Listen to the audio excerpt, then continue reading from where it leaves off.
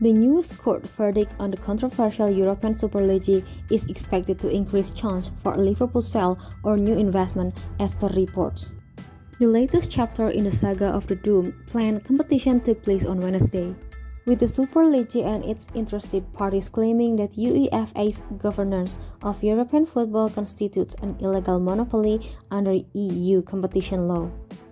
An EU court rejected this claim and recommended that any UEFA penalties given to its member clubs for joining breakaway divisions would be lawful.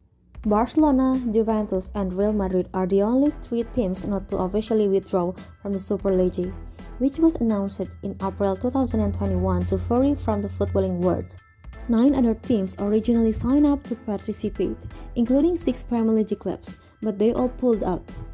Liverpool were one of the 6 clubs. According to the Daily Mirror, the collapse of the Super League project is one of the reasons why FSG are exploring a sell-off or new shareholders for the Reds. And the latest court verdict could spell out some positive news for the club's owners. Liverpool price update following Super League verdict.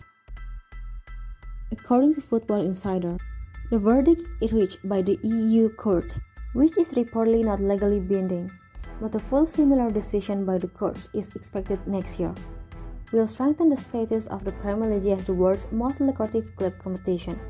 It is said that this is due to the fact that the new threat of sanctions means any chance of clubs rejoining the Super League project is now much lower.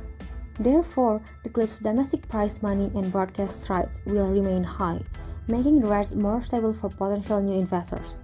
The news will come as a boost to Liverpool fans, with new investment potential allowing the club to be even more competitive in the transfer market. Jurgen Klopp's side have been heavily linked with the signing of Benfica and Argentina star Enzo Fernandez.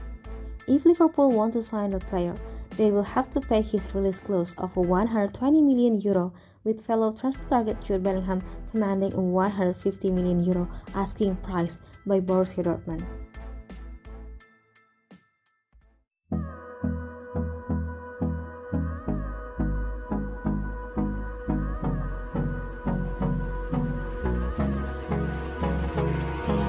Hold me close till I get up. Time is barely on our side.